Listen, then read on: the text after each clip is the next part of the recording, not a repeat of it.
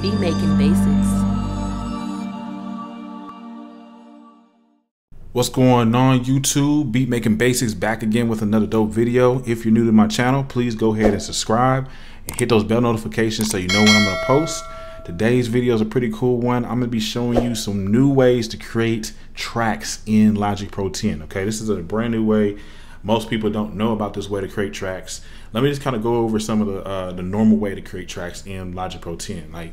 So for instance, say if you have this like audio track right here, right? If you want to double that track, you would push Command D, right? That's the normal way.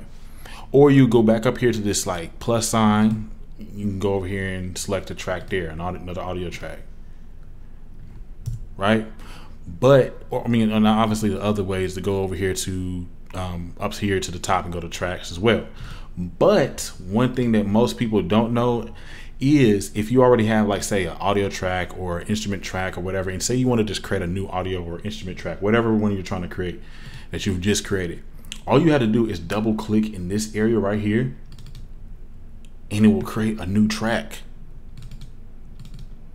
Literally, that's all I'm doing is double clicking. So check this out. Let's say that you're making beats, right? And you got your sophomore instrument track right here, and you're like, man, you know what? I just want another sophomore instrument track or whatever kind of track it is. Let's just change the track to this sampler. I can just double click on here, and now another instrument track comes up, and I can, you know what I'm saying? This is a super cool, simple trick, man, that to create new tracks. Instead of having like to go up here and then go through this whole process or do some hotkey. But I wanted to show you that tip. Thanks for watching. If you liked the video, man, make sure you go ahead and do a thumbs up on the video.